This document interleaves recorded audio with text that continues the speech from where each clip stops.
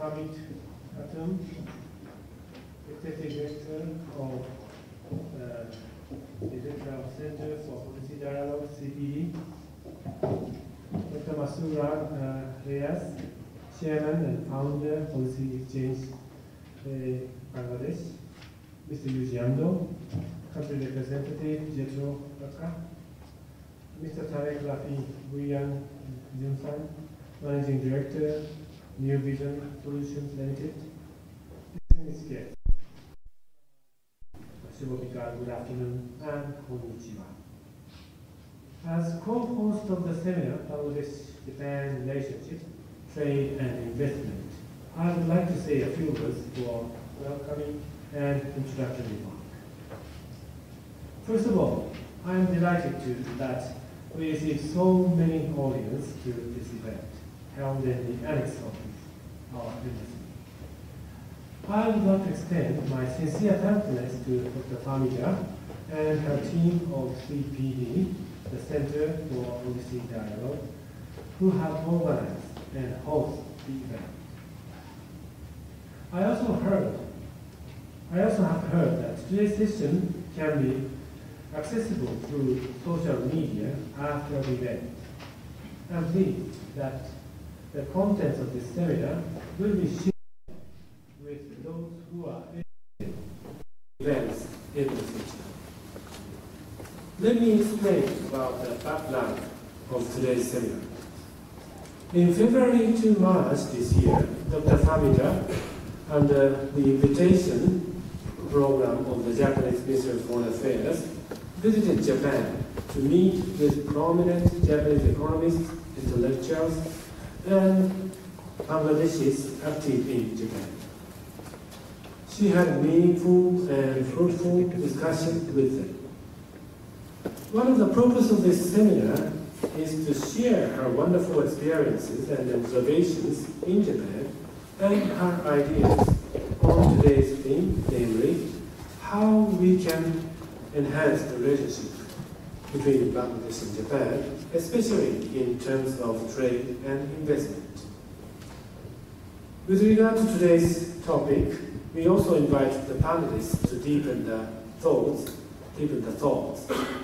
Taking this opportunity, I would like to thank all the panelists who accepted the invitation, namely Dr. Masrur Reaz from the Policy Exchange Bangladesh, Mr. Yuji Ando from JETRO, and Mr. Tareq Rafi Bhuiyan from the New Vision Solutions, as well as Dr. Fahmida Khatun, Executive Director of CPD.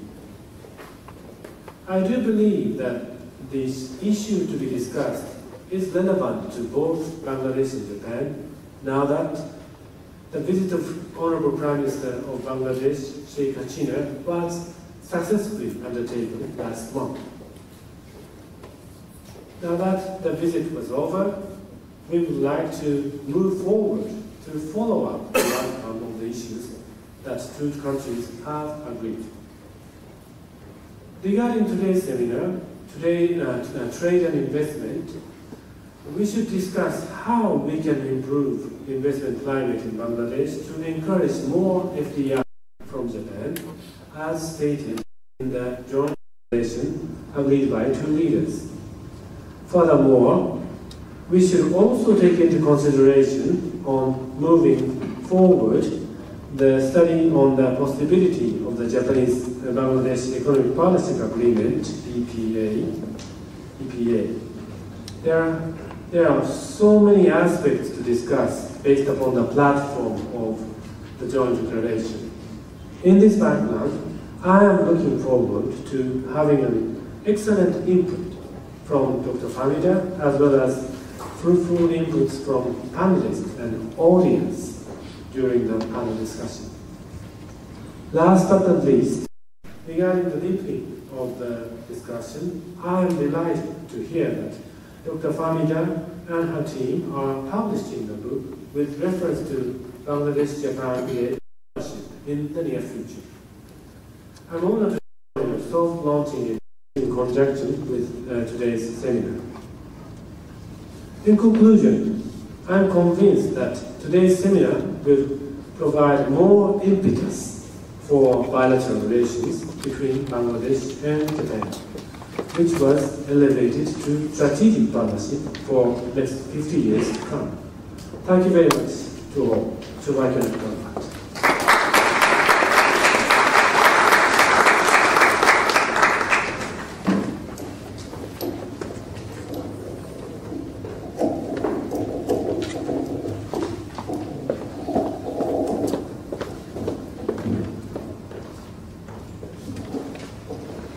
Thank you very much, Excellency. Now I would like to request Dr. Fahmida Khatun, Executive Director of the Center for Policy Dialogue, for her presentation.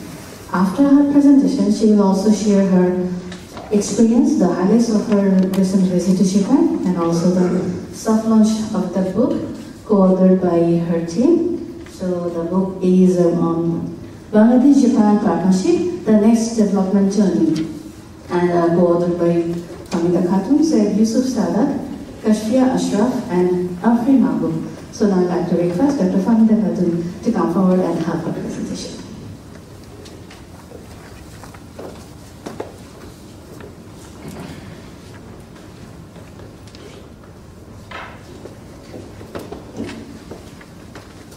Good afternoon, Excellencies, distinguished guests, ladies and gentlemen, and particularly the new ambassador from Japan to Bangladesh, His Excellency Mr. Ayoma Kimidori, and his colleagues at the Japanese Embassy. I would like to express my deep gratitude for this opportunity to share some ideas on Bangladesh-Japan relationship, particularly in the context of trade and investment. Indeed, today's presentation is the culmination of the work we had started last year on the occasion of Bangladesh-Japan's 50 years of relationship. On that occasion, we had conducted a study based on the existing literature and also a lot of interviews both in Bangladesh and also in Japan, the experts and policymakers who had given a lot of inputs to our study. But as I can see from the gatherings of today, everyone, I know most of you, you're all engaged in the real work, hands-on work, which is to improve investment and trade relationship with Japan. So whatever I would say, it's nothing compared to what your practical knowledge is, but this is just to initiate the discussion. And I believe that me and my team would benefit a lot from the inputs of your deliberations afterwards. So this presentation, which Excellency has mentioned, that I had the opportunity to visit also Japan just a couple of months back. However, that meeting was a number of meetings that were mostly to interact with the experts in Japan and also some policymakers who are in the government to understand how Bangladesh and Japan's relationship can be taken forward and what is their thought on this. It's no doubt, it's undeniable that the relationship between Bangladesh and Japan is a tested one over the last 5 decades, but then we are living in a new era, new time. So the dimension and the extent, the scale, and the nature of relationship will also have to evolve in the new context. So what I'm going to present, as I have mentioned, that it's just to kick off the discussion on 2 particular areas, though relationship covers many areas, not only trade and investment, it's it's foreign aid, it's people-to-people collaboration, education, health, technology, many other aspects. So, but just to these two also covers all the others. So if we can fix or expedite this, enhance this, vibrate this, the others can follow. So I must say that I have with me my colleagues at the center, Mr. Yusuf Saadat, Research Fellow, Ms Kashfia Ashraf, and Ms Afrin Mahbub. They have given inputs and they are co-authors of this work. And as the Excellency has mentioned, that we have also published this authored a book which is going to be published in July. So that has a lot more information. So I'd like to thank my team also, and of course the Embassy of Japan in Bangladesh for their support and collaboration. So with this, let me just begin. I have about 25 minutes of time, so I will be mindful of the time, and many issues which I may also be skipping, which you already know. So as you know, that Bangladesh and Japan formally established a relationship way back on 10th February 1972. Though the relationship between the two countries predates the independence period. And Japan also played a very important role during the War of Bangladesh in several ways. In fact, not only within the country, but internationally also, Japan had been by Bangladesh's side. The government of Japan, in fact, co-sponsored a number of resolutions on Bangladesh issues at the United Nations Security Council and General Assembly in 1972. And in fact, afterwards the Japanese government, ministers, parliament members, intellectuals and distinguished persons actively supported Bangladesh's independence movement, and even Japanese school children, they also donated their tiffin money for the war-affected people of Bangladesh. This is just to highlight how their goodwill and feelings, the empathy they have shown towards Bangladesh, not only at the policy level, but also among the common people. So now the context is that I have just touched upon, that we are living in a different context. In case of Bangladesh, Bangladesh is going through a dual transition, and we know that it's going to graduate from the least developed country to developing country status in 2026. At the same time, Bangladesh is also aspiring to become an upper middle income country from lower middle income country by 2030. So apart from, in addition to that, we're also globally going through a change, technological advancement, fourth industrial revolution, which is going to intervene in our life in a positive way, but sometimes it also has the fallouts. So that is another transition we are living through. And Bangladesh has been Japan's largest, Japan has been Bangladesh's largest development partner. It has worked on many areas, including infrastructure, industrialization, health, education, and also reducing the vulnerabilities of the people who are leaving behind. Now, the relationship, as I have mentioned, that I will look through the relationship from two angles. So one is the trade and then investment. So if we look at these are just some of the statistics which are already available, but this is just to show that how it has taken a transition over the years. So as right from the beginning of Bangladesh's independence, we have seen that how it has been improving. And of course, it has fluctuated over time. As you can see, this is a volume, but we have observed that from 1972 and 1986, there was this, in terms of percentage, it was large, because that time our export volume was also less, but then now it has reached so far that it is, exponentially it is increasing. So this is the export, and then in terms of import also, our import is with Japan is increasing. We are included at this moment, though, as a percentage of total import, it is about 3%. It has again declined because our import basket import volume has increased. Though in 1987 it was 16%, which was quite high. Now it has reduced because of our import volume. But then in terms of volume, in terms of value also it is increasing. This is just to show that the top 5 export goods of Bangladesh to Japan in 2020. These are some of the export items, and we have shown the values also. ready-made garments and textile is important, one of the important ones, but then there is also leather, then footwear, and also the various types of textiles actually, and these data have been taken from the International Trade Center.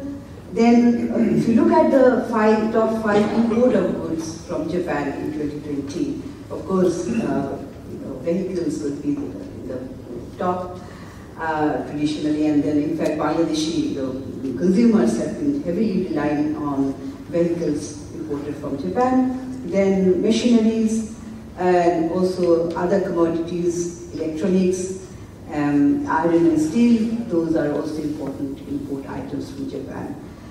Now, if you look at the apparels, which is Bangladesh's top export item, in the Japanese market it has been increasing. In fact, in case of Japan also, it occupies 83% of total exports to Japan, which is quite large. And there are some categories according to the HS code, and this figure also shows that which items share, how it is going, the trend. Footwear and leather products, that's also a very important export item from Bangladesh. And footwear, in fact, it has increased.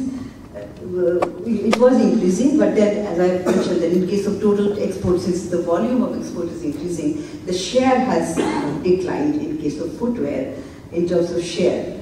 And also other leather articles, leather products and articles are there. That's about 4.1%. In case of this, by having said the actual export value and items, we also observe that there are untapped potentials, both Bangladesh side and Japan side.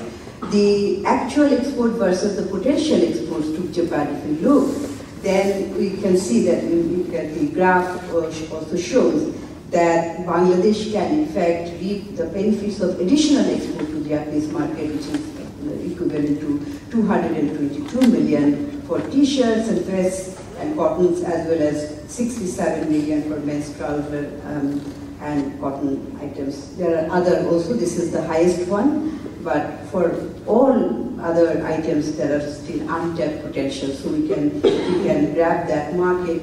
If we can export, then we can increase our export value.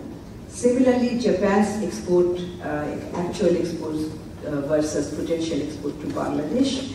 There also we see that there is an opportunity as well, and Bangladesh could import more machineries from Japan, as there is a significant untapped potential for Japan to export, which is about 134 for the machinery. You can see that. So these are the actual versus the potential. If you can see that for most all the others items there are untapped potential. So now moving towards the trade policies, what has worked for Bangladesh and Japan's trade relationship? What are the policies? Some of the important policies that those helped. For example, in 2014, Bangladesh and Japan adopted the Comprehensive Economic Partnership Agreement. This initiative has been a significant tool for bilateral trade and economic cooperation. And Japan has been providing Bangladesh with general system of preferences, which is called GSP, that allows lower tariff and sometimes zero tariff also for some products, than general tariff. And as an LDC, Bangladesh is also enjoying special preferential treatment, tariff treatment in fact, which allows duty-free, quota-free access, market access for trade with Japan for 97.9% of tariff lines, but excludes some products, that is fishery products, rice, sugar, articles of leather. So now that the world trade regime has also changed, and we are seeing that multilateral trading system is not really moving that much as we expected. So countries are entering into bilateral relationship, free trade agreements among countries, between countries. So if a bilateral trade agreements can be signed between Bangladesh and Japan that would open the opportunities for investment and trade and in the new context. So, in fact, as Bangladesh graduates, and when these DFGF facilities will be withdrawn, and the MFN tariffs will be also, which is very high, will be imposed, then it will be very difficult. It will be applied in Japanese market as well. So our products will face higher tariff, which much more than what we are facing now. So this is just to show that what is the extent of tariff, how much it is. As you can see, for some of the products, it's much, much higher. MFN tariffs from, for example, for articles of apparel and clothing accessories, that is from, right now we are paying 0.14%. It will increase to 9.04%. Similarly, other types of apparel, 0.02% will go up to 9.51%. Leather products, 1.57% to 10.7%. Footwear and other like products, so 2.96 to 38.43%. Other man-made textile and articles, 2.02 to 5.59%. Fish and other products, 1.52 to 4.38%. So it's for some of the products, it's enormous increase. So on average, it is 9 to 10% higher. So this is a huge burden, and it's going to have an impact on the competitiveness of Bangladesh's marketplaces.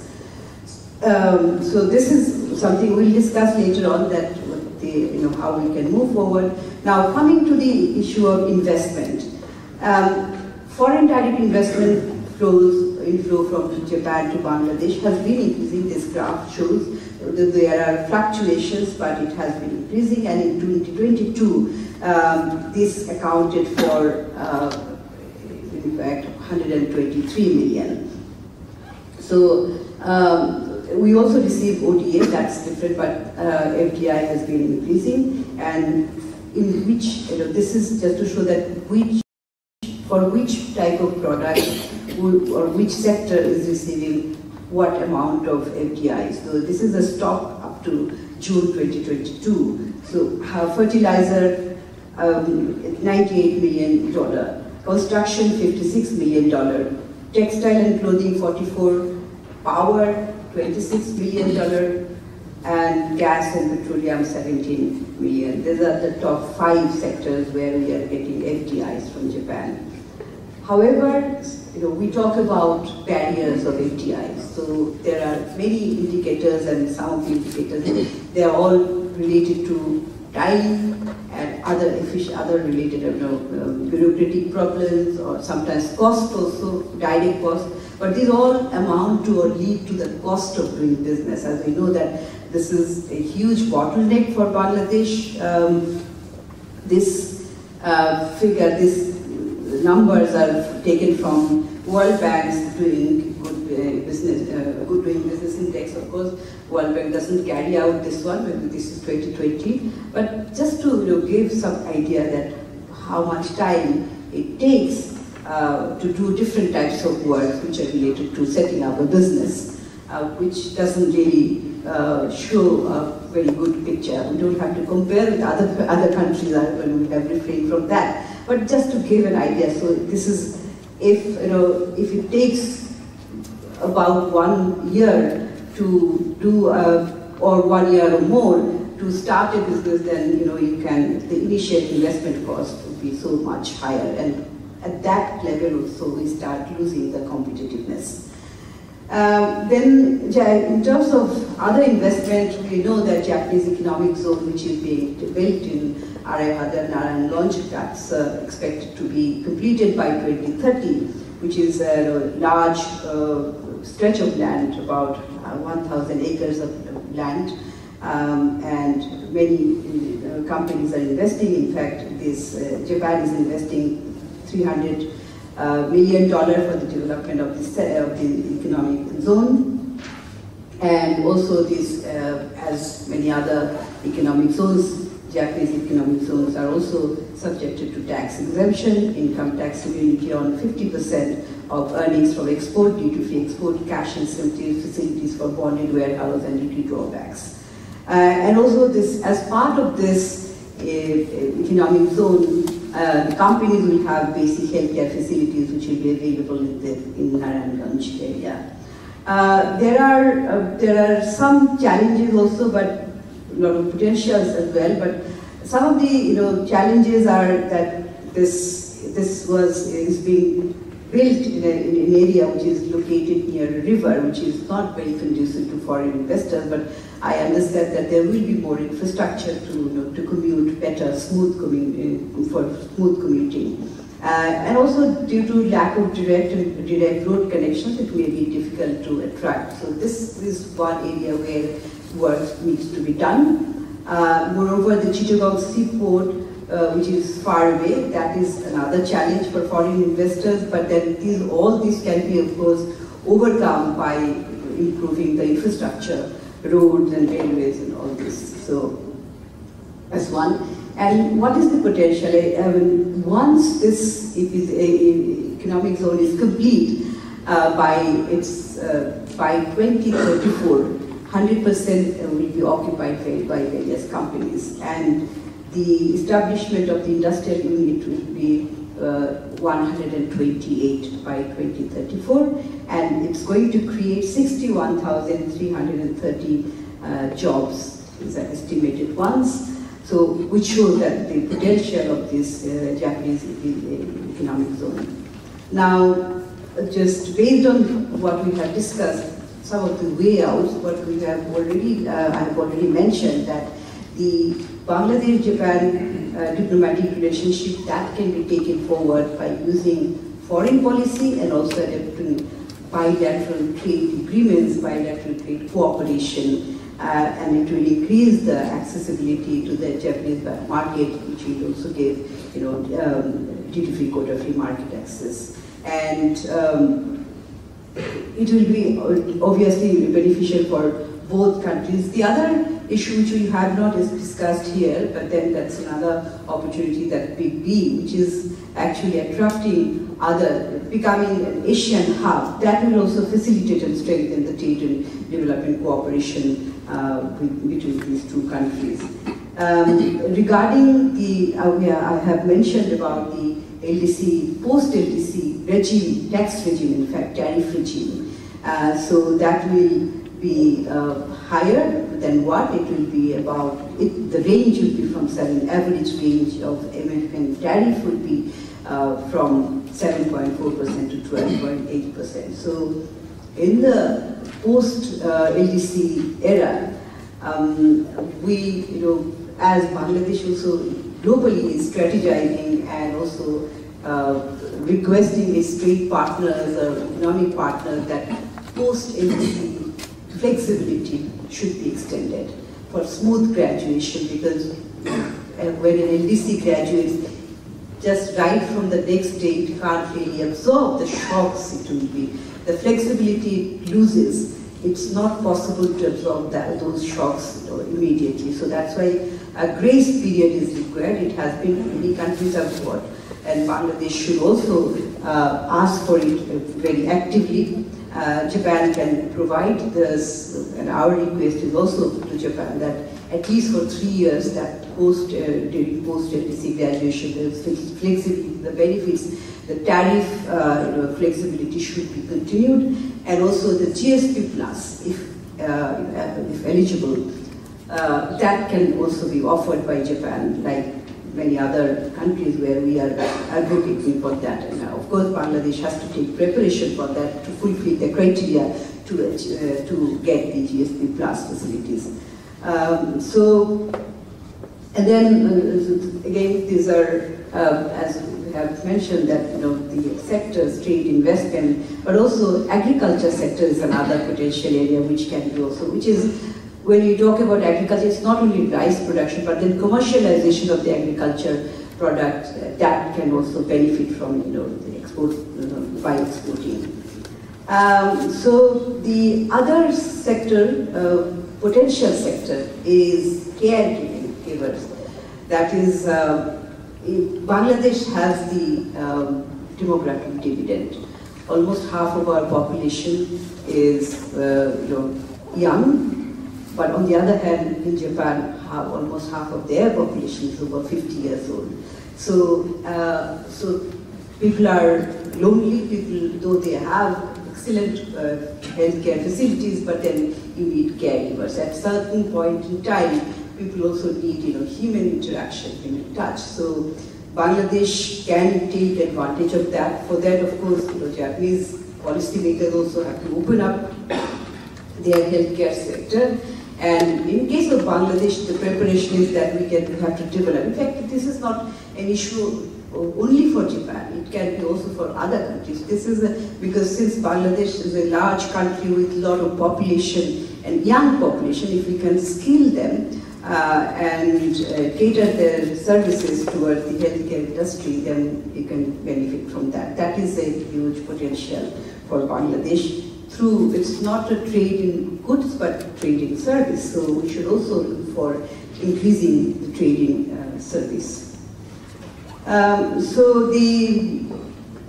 Anyway, I'll not repeat this, some of the issues, but other issues that there are a lot of, in terms of expediting FDIs, Bangladesh has good, very conducive FDI policy to attract for investment. But then when we spoke to many investors also, that there are incentives and guidelines, but it's not clear. Sometimes those are confusing.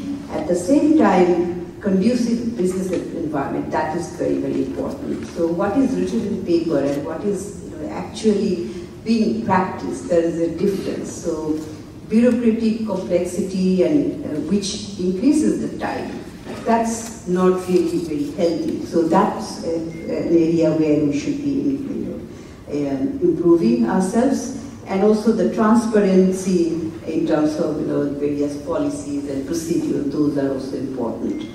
Some of the problems or predicaments faced by the potential investors, complex repatriation process. Again, though in paper it's written, but then when you really want to do it, it is quite complex. Complicated procedures in customs, delayed shipment, lack of skilled IT professionals, inadequate internet connectivity, complicated foreign exchange regulations. So these are some of the bottlenecks they have faced. Although, of course, this is a work in progress, but then we are a nation of 50 years old, so we need to actually move faster. So that can help not only Japanese investment, but also other investments.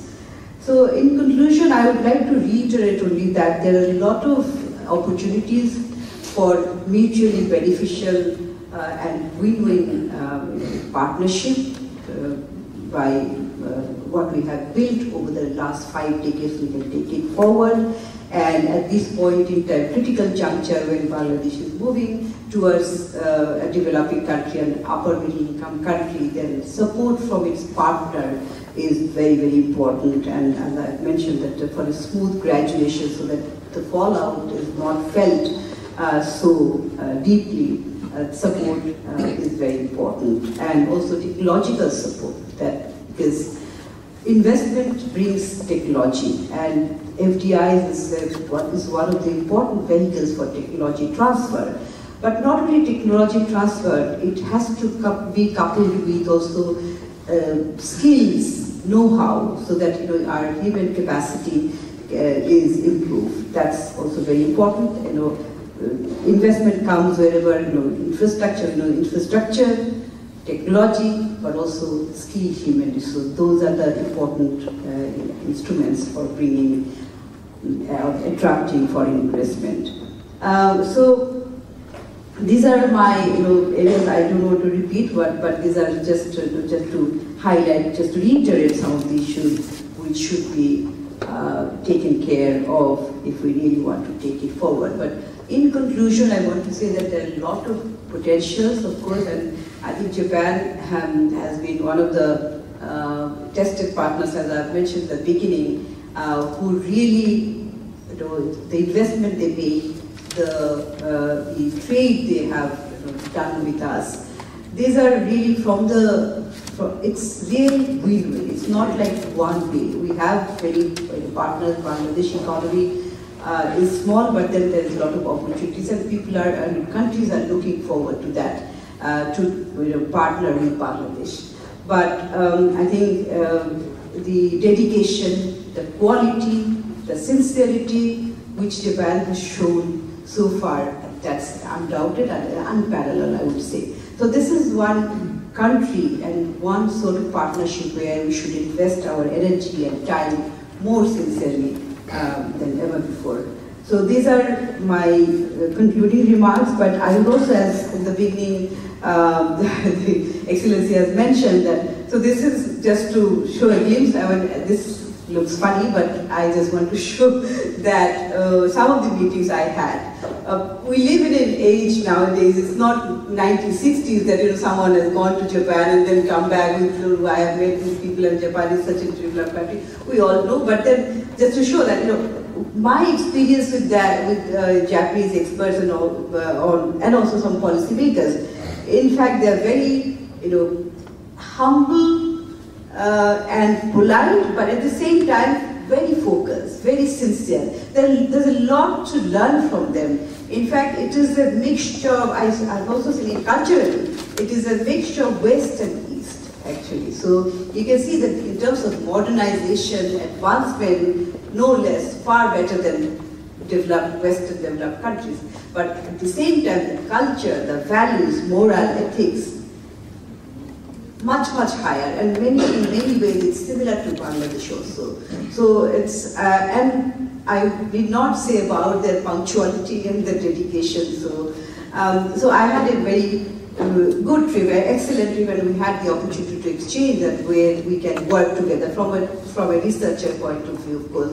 But they are all aware of Bangladesh, and they have very good, very good impression about Bangladesh. In fact, in the library, in one of the libraries I was there, and I have found many books, including my book. So which shows that and in fact, they are collecting by post. Nowadays we live in a virtual world. It's not you can access digitally, but they have physical copies. They collect them. So that also shows that how sincere and how much they value Bangladesh. So that's my. About the visit, very short. And then this is about the book which you have mentioned, Excellency. This book is coming in July, but you can pre-order if anyone is interested. So we can have a soft launch. I took the opportunity to request the Excellency, His Excellency, to make a soft launch. It will just take 1 minute if we just stand and hold this. Thank you very much for your patience.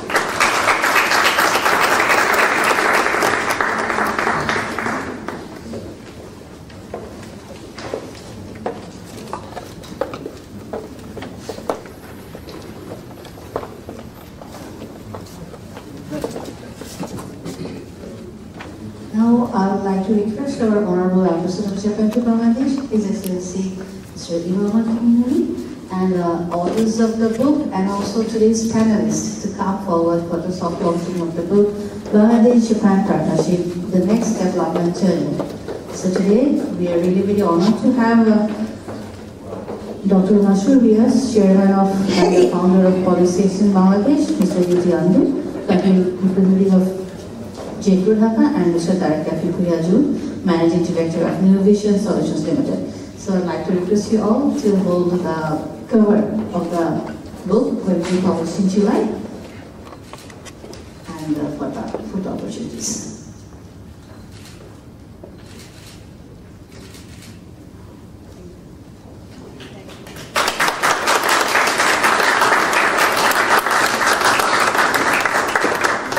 Thank you everyone.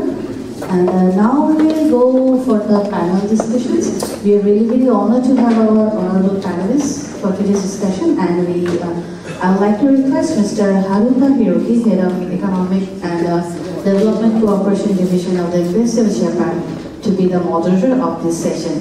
And we will have the question answer session together after this panel discussion. partner.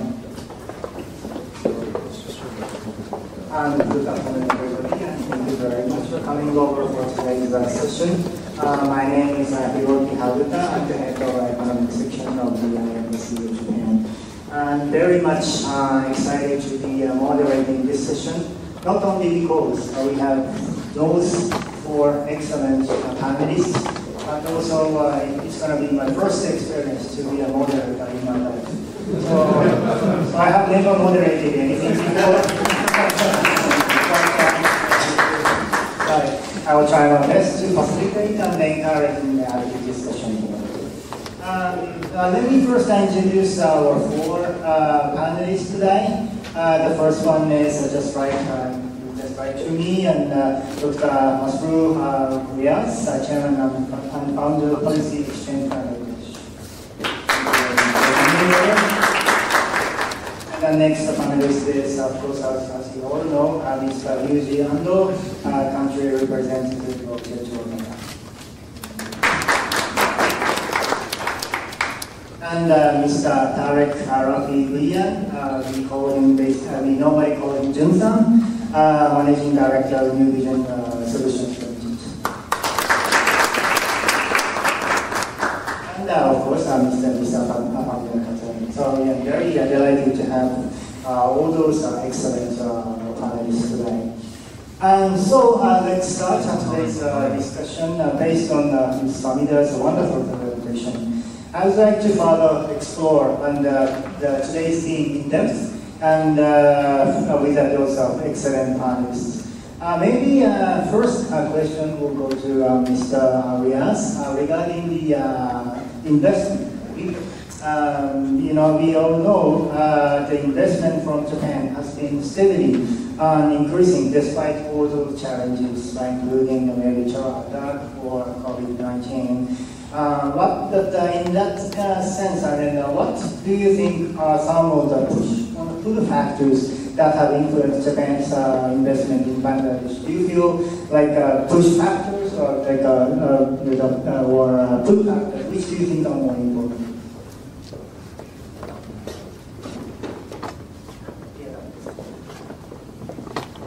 Thank you, Haruta. Konnichiwa to everybody. I think let me start with responding to the second part of the question, which creates the context for understanding the response to the first part. Which one worked better, pull or push? I think to the delight and sheer gratitude of 170 million Bangladeshis, it was a lot more of the pull factor from the Japanese side and soft push backed by the reality, capacity constraint, but warmest of the hopes and expectation from the Bangladesh side. Now, why I say that? That's the response to the first question.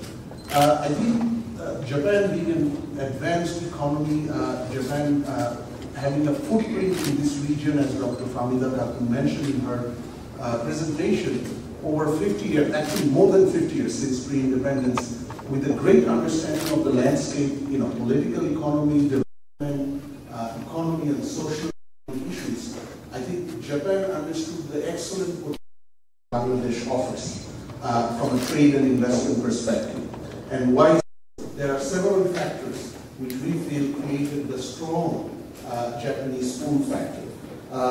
First, the very solid long-term prospect Bangladesh has. If you take between 2016 to 2022 average, Bangladesh's average growth rate was 6.4% higher than Vietnam, average of 5.4%, and low middle income country peer average of 3.1%. But the long-term prospect is also about future, and according to HSBC, Bangladesh's average growth projected till 2030, between 2020 and 2030 is 7.1%, an astounding high growth rate. That's one. Number two, the demographic dividend. Again, Dr. Fahmida Khatun alluded to that. 68% of the population is working age population. Now that gives a wonderful basis for efficiency-seeking investment, FDI type, where you come and take advantage of efficiency of one of the factors of production here, and then sort of serve the local and the global market.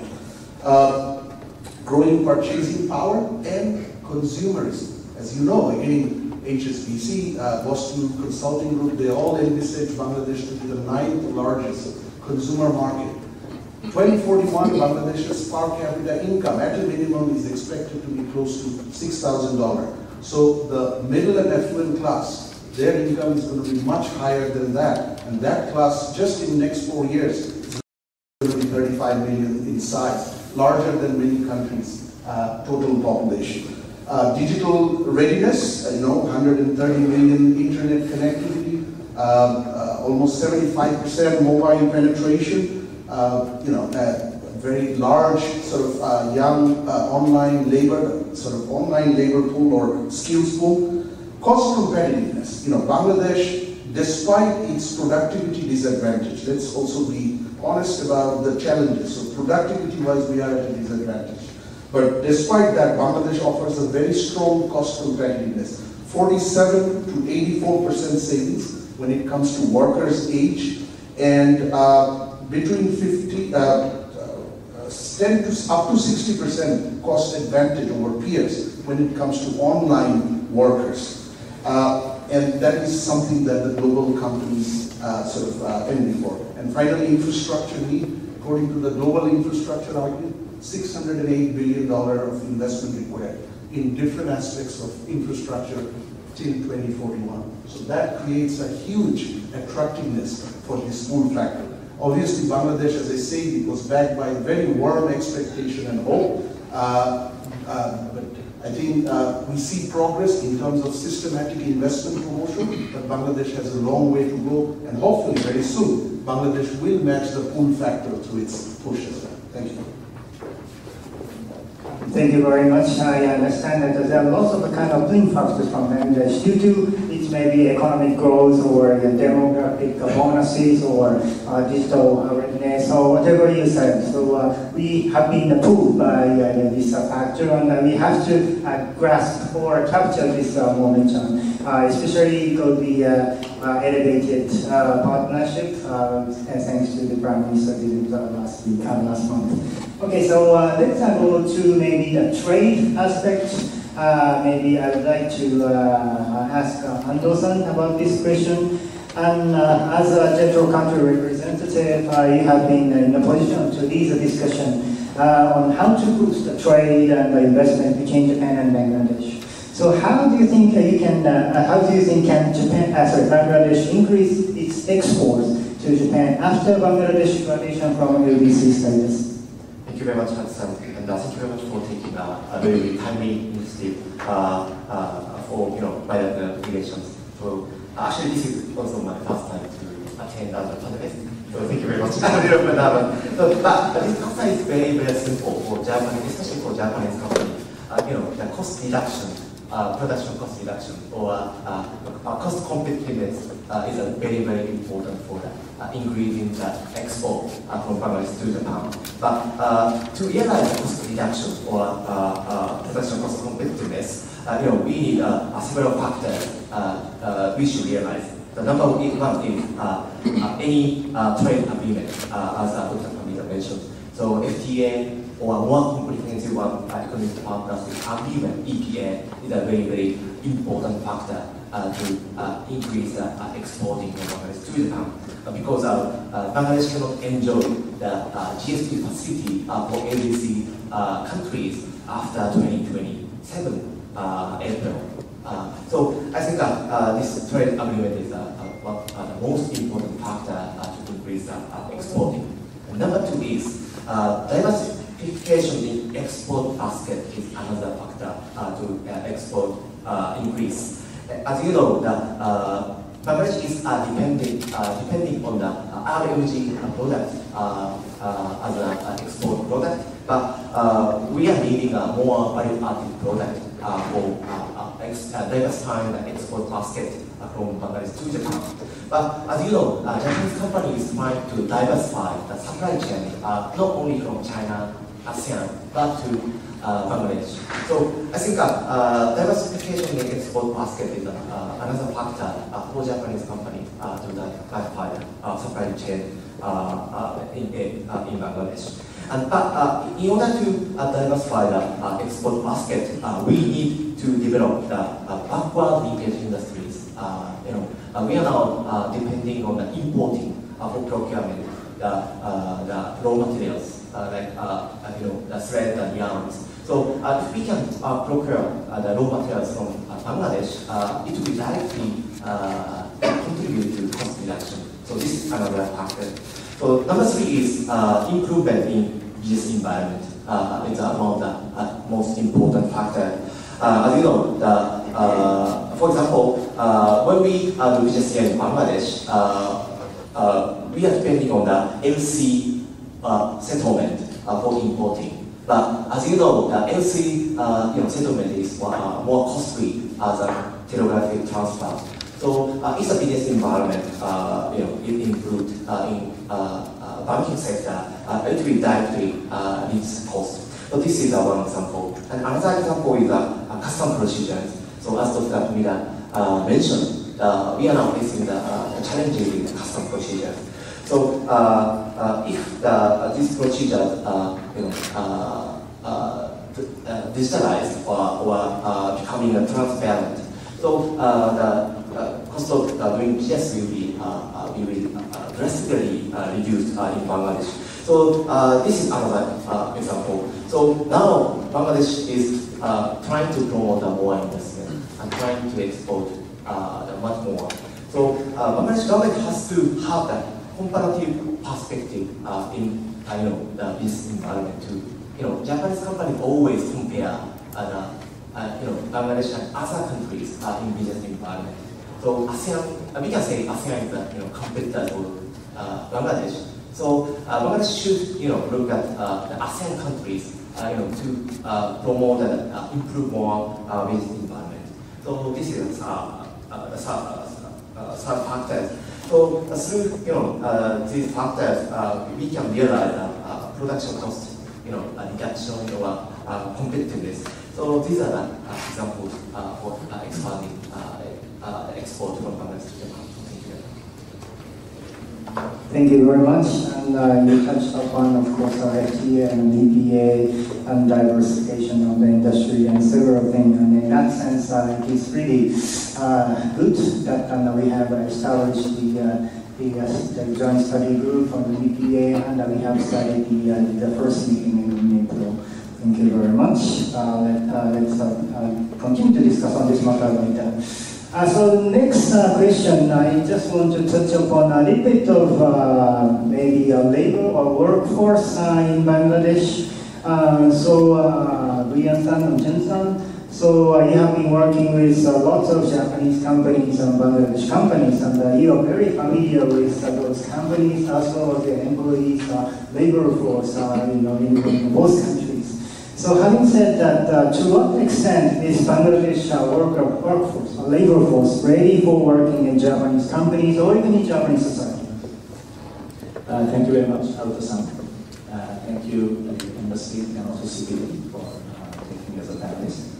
I would like to start by citing JETRO survey. So Ando-san did that survey in 2022. It was done, every year they do it across the world, wherever there is Japanese investors.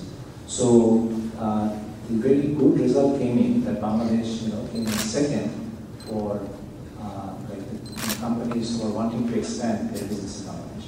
But when they were asked about the challenges, 67% say that the skilled labor force, lack of skilled labor force is the challenge.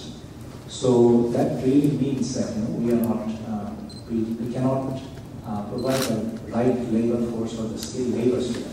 So middle management and also the skilled force is a big issue.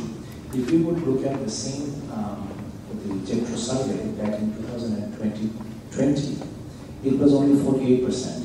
So about 18% increase in the last 2 years. And Dr. Fahmida also talked about it, that we are having a BSZ in Arihajan. So we are expecting about 60,000 employment to be generated there. In some estates it is even more. So So that would mean that there will be a big void of, that we cannot provide the right workforce to them.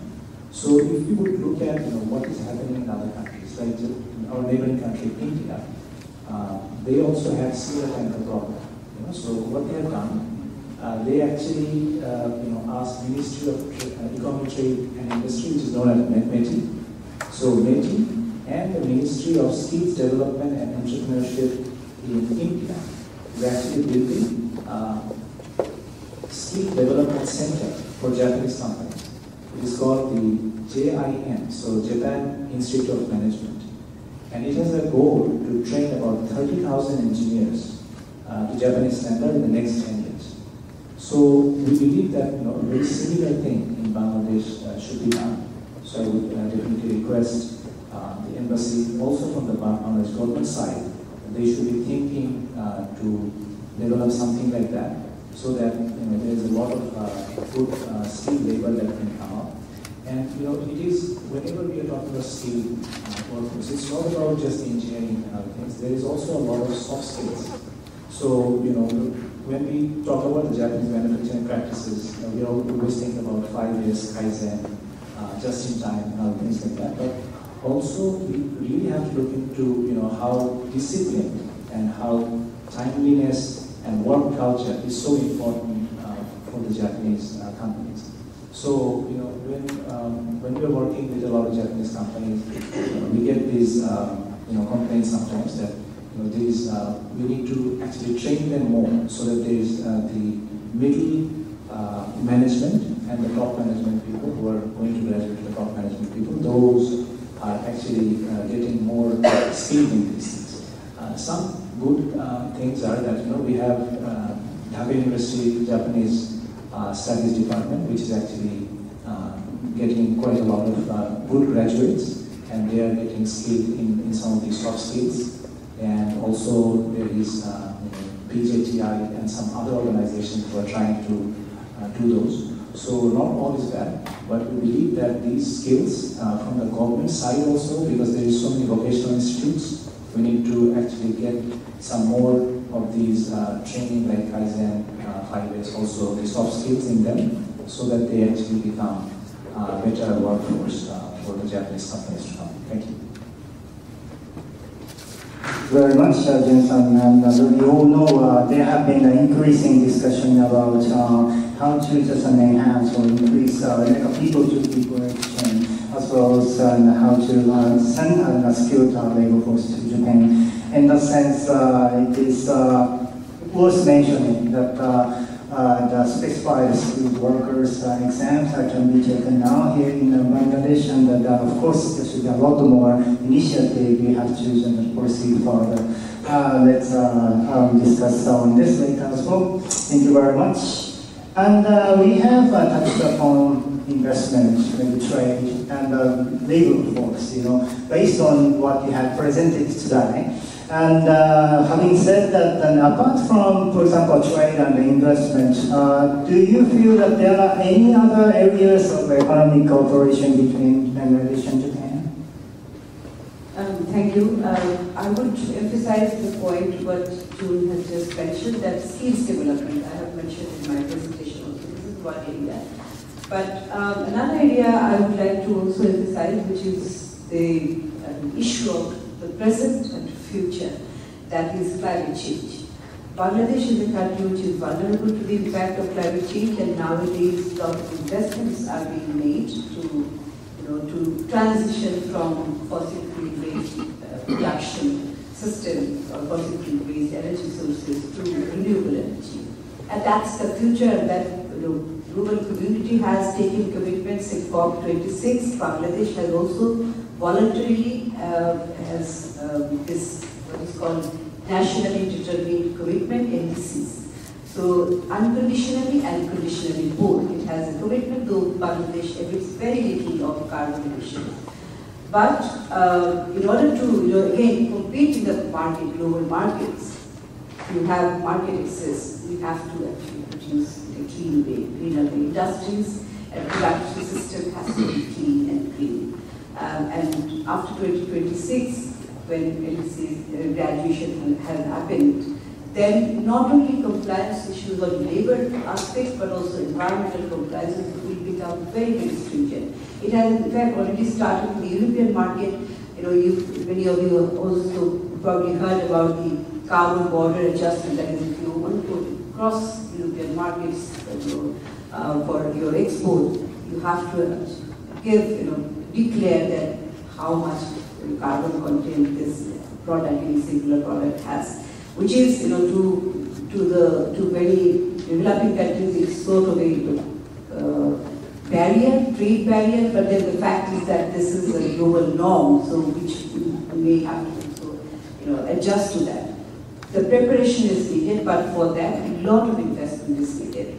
Since Bangladesh is vulnerable, for both adaptation and mitigation is required, and for those heavy investments are required. So Japan, in fact, Japan is also involved in Bangladesh's energy planning, like this energy master plan, which has a lot of targets for clean energy and all of that. For that, how you can bring more investment, because this also means business, good business. This is an area for investment, in fact. I would also like to say that adaptation, though the private sector does not want to invest because it doesn't give the money back, but there are a lot of nature-based solutions which can also make a business sense. That is another area for the private sector to invest. Thank you very much for your very insightful inputs. I have been indecisive whether we should go to the second round or not due to the time constraints. But I have noticed that how to increase the investment, which partly Ando-san mentioned. I kind of learned that Mr. Reaz and Jun-san, also you may have some comments or complementary words to that point. So if you have other say, please do something, Mr. Thank you, Haruta. Thank you, Haruta-san. Thank you, Haruta-san, and thanks, Ando-san. I think, as you said rightly, I think my fellow panelists already touched upon some of the areas which are going to be critical in terms of strengthening to bring more investment. I just want to highlight two areas without going into specific laws, regulation, or policies. It is the approach that Bangladesh will benefit from undertaking. First, Bangladesh must move away from ad hoc, general investment promotion practice. I mean, it has worked to some extent, not to a great extent in the past, but it will not work in the coming years, and certainly not the scale that the Japanese and Bangladeshi side both envisage to which it will go to, and the level of sophistication will be required. So Bangladesh will need to use more strategic openings to make the entry point. For example, regional economic cooperation or market integration initiatives. For example, the Big B. Japan has kind of almost gifted Bangladesh with this Big B, Bay of Bengal Industrial Growth Initiative. And we have heard Prime Minister Kishida speaking about Bangladesh's opportunities when he was in Delhi last month, I think, that how we can use the developments in the southeast, Matarbari, and the corridor to create an economic corridor which can cater to the regional markets, India, Vietnam, Nepal, and so on. And it makes perfect sense. And if we can take advantage of that, we can bring in more investment from Japanese companies, doing infrastructure across the economic corridor, energy, as Dr. Khatun also mentioned, but also direct investment in manufacturing services and logistics, for example. Second, Bangladesh should also move towards integrated trade and investment approach. These two are quite separate. They don't speak with each other in Bangladesh. If we look at Vietnam, Indonesia, even India, these two are integrated. For example, India just published their foreign trade policy. Bangladesh, while we have a great export policy and import policy order, we do not have a national trade strategy or a national trade policy, which would have given us the sort of complementary investment directions, and that would have brought in instruments like sort of economic partnerships, ultimately FTA. And the power of FTA, we heard from June, and I was fortunate to speak at the event where Ando-san presented last year. So many Japanese companies want to come to Bangladesh as their preferred destination, but they also say when the GSP is gone, and unless there are bilateral preferential sort of trade agreements, I think maybe 52 or 62% say they'll lose the cost competitiveness to do business with Bangladesh. And when Vietnam signed FTA in 2008, their export, and 2008 to 2018, in 10 years after signing FTA, their export to Japan increased by 116%, FDI from Japan in Vietnam increased by 81%. Thailand, 51% increase in export to Japan after they signed FTA in 2006. Japanese investment in Thailand, 243% increase by 2018. So that's the power that we're looking at, and Bangladesh must be latching onto these sort of strategic levers rather than going into ad hoc, fragmented investment promotion. Thank you very much. A lot of people have been pointing out that, including Ando-san, the conviction, the sense of conviction with the other neighboring countries as well. Just rightly, as you said, that it is very important to be mindful of that aspect. Well, having said that, in Jun-san, I also learned that you may have some comments to compliment what those speakers said. Thank you so much. Yes, I believe that for Bangladesh to get more investment from Japanese investors, the most important thing would be to make sure that all the investors that have already invested in Bangladesh are completely happy. So we need to look at the problems that they are having. So the JETRO report, and we are also when we talk to them, some of the issues that was alluded to earlier also, taxation policy, then also the foreign exchange policy, the customs clearance, the timing that it takes, the telegraphic transfer, LC payment.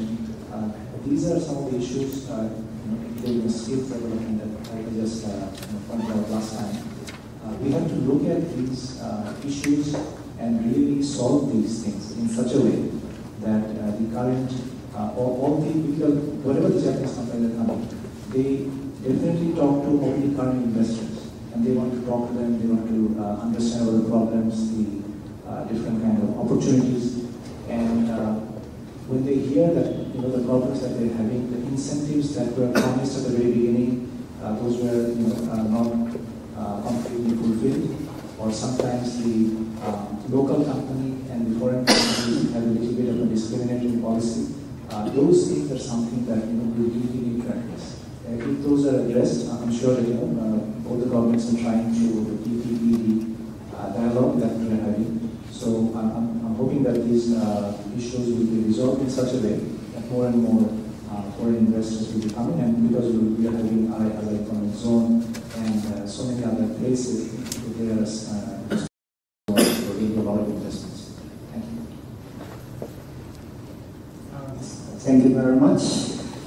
So now we are kind of getting closer to our the closing, but thank you very much for your wonderful inputs on the various points, including opportunities, challenges, as well as measures, so the future aspect we have to consider. So having had all those inputs from our eminent, excellent panelists, I'd like to take some questions if you have from the floors. And so if you have any questions, please raise your hand and the microphone will go to you. Thank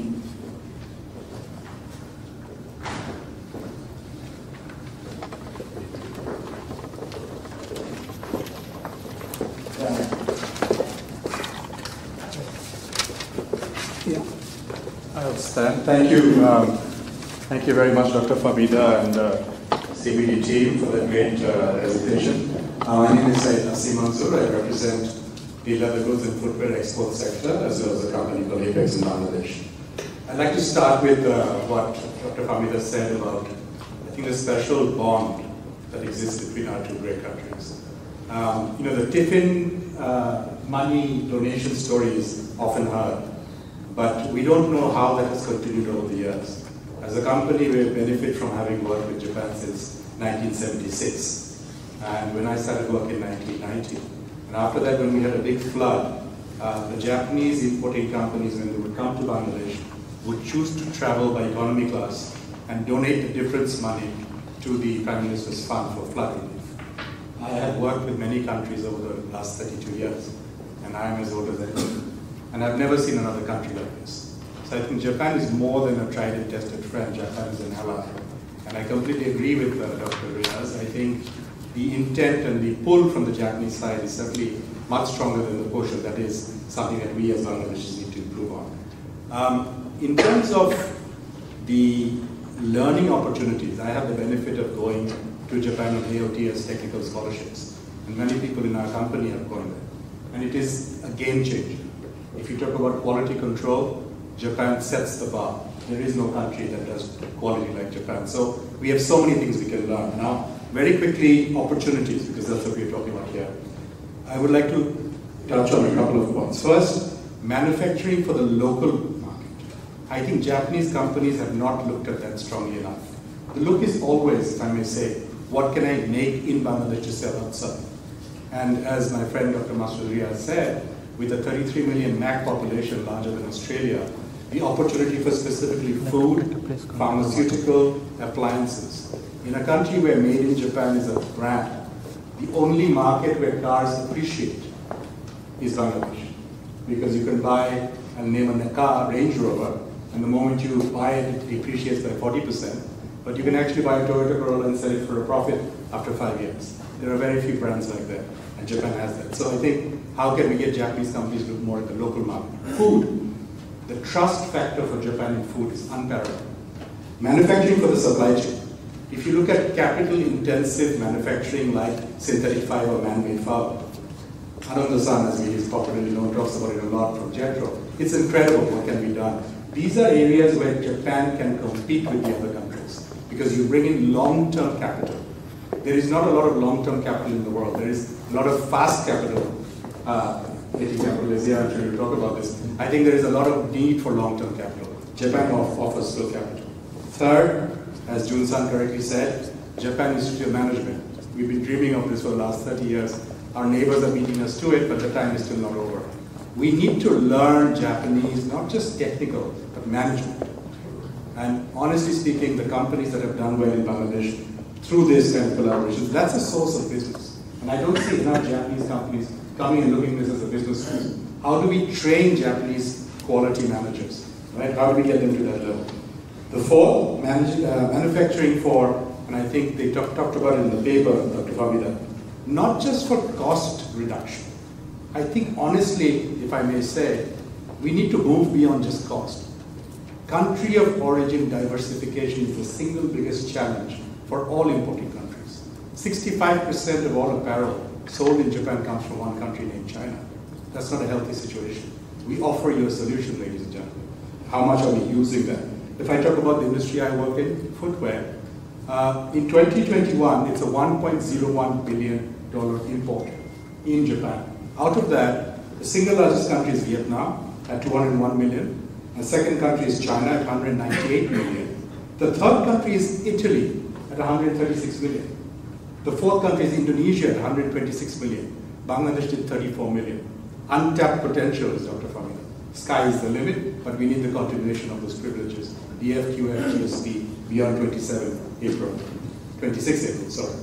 And last but not least, I think there is room for great optimism. If I share with you the February 23 YOY growth numbers for import of footwear, the fastest growing country from where Japan is importing more shoes, of course, Italy, almost 28% growth, 452 million yen. Second fastest country is actually Bangladesh, 94% growth, 197 million yen. But, as Dr. Masrur Reaz said, there is no reason to be complacent. Thailand, thanks to the FTA deal, is growing also at 164%. Because I appreciate if you could make your expectation concise. One last point, in terms of suggestions, I really think, as Jun-san said, please highlight success stories. And I think also, can we move beyond G2G to more B2B? I don't see enough B2B discussions, and I think that we can be your ambassadors to promote source diversification. And last but not least, this is the age of Asia. Let's compete together for the global supply chain. Thank you. So that question goes to Ms. Fahmida. You mean comments? Sorry. Well, I think we've covered a lot. I want to speak from Mississippi, Islam from Beijing capital. So just two quick observations, and maybe then the panel can comment on it. So firstly, we live in, as the expression goes, geopolitically very interesting times. British understatement. So I think that whether you're talking about business or economics, commercial, we can't avoid the increasingly complex geopolitical environment that we're in. But I actually think that makes the Japan-Bangladesh relationship much more important, because Japan is uniquely placed at the moment in this region in terms of being a trusted friend in many, many countries. So whether it's WFP or other initiatives, we don't have time today to discuss this, but that's very, very important. My second observation and question for the panel, I think one area we haven't covered, or we haven't covered today, is actually about science and technology and innovation.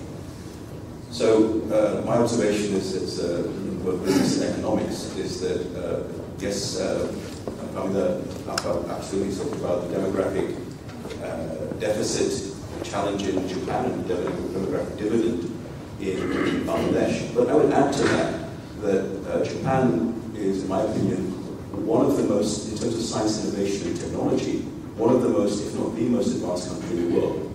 So we have to combine this opposing demographics or complementary demographics with surplus savings from Japan and also science and technology. So when we think about the challenges of the major challenges for Bangladesh is climate change, green innovation, and also agriculture, food security. But I think that maybe in a future discussion we should focus more about how to combine, have much deeper innovation in science collaboration. And the last area I would, when I say agree but respect, very respected and humbly disagree with my esteemed colleague, I think that Japan's ICT sector is surprisingly insular. And I think that Japanese companies, particularly in technology and innovation, can use collaboration in Bangladesh as a springboard to global markets, both global developed markets and also other emerging markets as well. Anyway, thank you very much for the interest of time.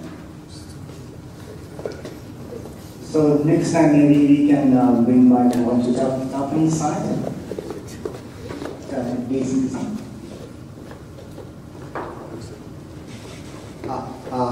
My name is Lee, Mitsubishi Corporation. Just briefly, excellent presentation today and panel discussion. I would like to add one point, a viewpoint, that in order to increase and leverage our international trading and also the investment, we would like to also think about a little bit long-term point of view, as our friend Dr. mentioned, that in case of Japanese company, when we say long-term and strategic location of the investment, strategic means that we are not just thinking about final destination of our business only in Bangladesh, which is huge already, 170 million, but we are not thinking of not only Bangladesh, but also the region. Our business is already in, Ando-san said that it's a kind of competitors, but we are already working in the region. So our playground is ASEAN market, and also we are going to be playing in the South Asian market. So when we always talk about the trading volume between Bangladesh and Japan, it's for me a kind of nonsense issue. We are not talking about the trade between Bangladesh and Japan. We are trading with Bangladesh company or with Japan regionally. So in order to really leverage our trading in the future, especially as after post-graduation 2056, in the long-term basis, our player may be Bangladesh and Japan, but our playground is region, ASEAN, also maybe South Asia. In case of investment, that's the same. We try to work with a strategic long-term partner of Bangladesh in order to make a joint venture in Bangladesh. But our joint venture Japanese especially, except for some SMEs, we never think about Bangladeshi as a final destination of investment, only thinking about Bangladesh domestic market. We do the business and we export the product from Bangladesh investment to outside. RMG area, we bring China material, we export to the region. So our idea is that together with Bangladesh partner, our investment is not only thinking about Bangladesh, but also the region. It is very important to think about that we are playing in the region, not only trading, but also the investment. Thank you very much. Thank you very much. Due to the last, the time constraint, maybe the last. Thank you very much. Yeah, just a comment. Because this is Professor Dr. Fahmida. I'm a surgeon and studied in Tokyo University. Did my PhD in surgery, transferred technology from Japan to Bangladesh back in 1993, 30 years ago. And I trained a lot of surgeons, and that's the story of technology transfer. Now working in the health sector, and everybody talked about the demographic dividend. At the same time, definitely we will have to make them skilled. If we really look into that, we will have to take that. As well as when we are enjoying the demographic dividend, but we are also going to encounter a huge number of elderly population in maybe 25, 30 years. So we'll have to get ready for that. So when I was in Japan, learning surgery at the same time, when we have seen the social condition, then we have seen how Japan is taking care of the elderly people. So I have gone for a project of this kind, the elderly people care, geriatric project. So what my point is, of course trade and investment is important, but education is also important. When we studied with the Japanese taxpayers' money in Japan, we came back, transferred some technology, and still wanting to transfer the technology of geriatric care.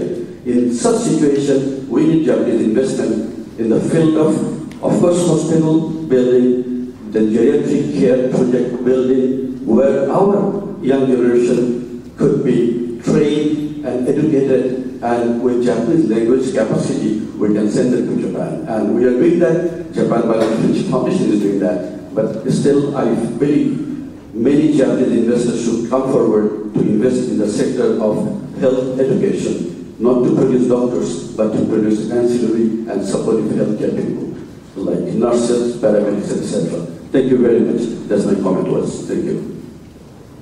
Very much. One last comment.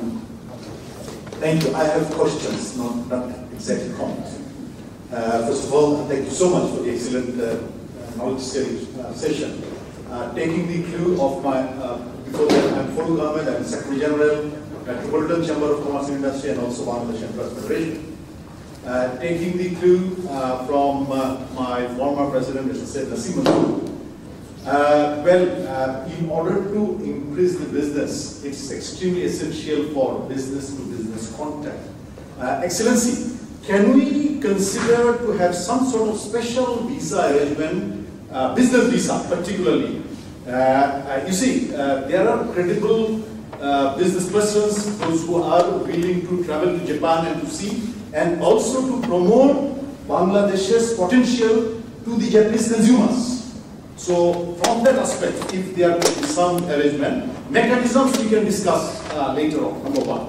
Number two, as another question, as my brother has already mentioned, Japan has older and aging population. Bangladesh has relatively younger population.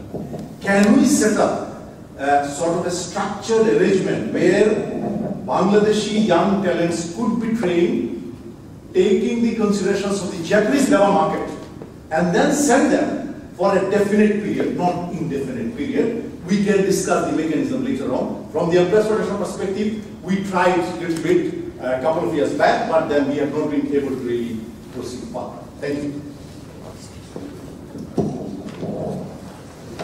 Well, thank you very much for your input. Although I'm not the panelist, but the first question is directly dedicated to me, and I should respond to you in broader term, because it's a very, very important issue, and we do understand that due to the fact that the economy is booming between Bangladesh and Japan, there's a huge demand for going to Japan from Bangladesh, and because of that, and in addition to that, I just want to add that as the previous speaker mentioned, right now, April and May is the time for new students to go to Japan for study, and because of that, I have to admit that our issuing the section to issue the visa is very, very congested, and due to the fact that that issue, there should be some innovative ideas, and we should definitely look into whatever your innovative ideas and talk with our colleagues. But as you may know, that the visa issue and the immigration policy is a very, very complicated issue. So I cannot say yes, we will do that and that, but I will gather all the innovative ideas so that we can discuss with my colleague in Tokyo. Thank you. Thank you very much. So sorry that time is up, and I should have invited the visa section today, which is not the case today. Sorry about that. Thank you very much for your question. So now, okay, just 1 minute. Yes, 1 minute. Just when you talk about the trade and investment, you cannot ignore that aspect. That is my point. Okay, then. As because Japan is a very important country, they are culturally very enriched. Moreover, they are a bit conservative on the cultural matter. I am the Japanese University Alumni Association President. We are working on the cultural matter. We have the Japanese language school. We are arranging the Japanese language proficiency test. When somebody is coming in Bangladesh to invest, they want to search the culturally enriched people. They want to find out. That is why I want to add with the presenter, when you can add something about the cultural matter. That is my comment on it. We cannot ignore the cultural thing, as because Japan is the culturally they are very enriched. Moreover, they are a bit critical. They want to maintain their cultural integrity. That is why we cannot ignore it. That is my point. Thank you so much. Thank you very much for raising that point. Of course, we have touched much importance on cultural exchanges, and we will continue to do so. Thank you very much. For wrapping up, I believe that all the people here are kind of the big believers for the brighter Japan and Bangladesh future, and very keen to strengthen our relationship for further. So thanks to the Honorable Prime Minister's visit to Japan, our partnership has been elevated to strategic partnerships. So we would like to continue to work with you all here for our win-win brighter future. Thank you very much. And having said that, I will just give my floor back to TV-san. Thank you very much, Haruta-san, for being a wonderful moderator today. And thank you very much our honorable panelists, Dr. Masrur Reaz, Mr. Yuji Ando, Mr Tareq Rafi Bhuiyan, and Dr. Fahmida Khatun. So now I would like to request Dr. Fahmida Khatun for her contributory remarks.